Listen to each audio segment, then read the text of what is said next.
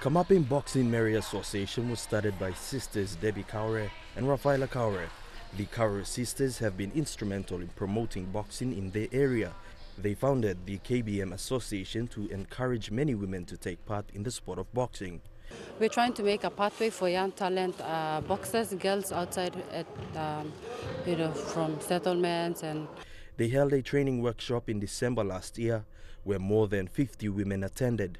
They've struggled to find another venue to host more workshops and training.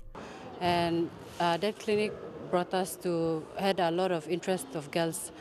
At the moment we had no venue, so we kind of stopped. We haven't planned to run another clinic again. Today they donated some boxing equipment to female boxers in the current train-on squad for the Pacific Games. To help donate the gloves to the girls to help them to have that motivation and encourage them to make the team. So in that way they can have new pair of gloves and shirts and shorts, trunk shorts to at least to have that feel of how it's like to make the national team.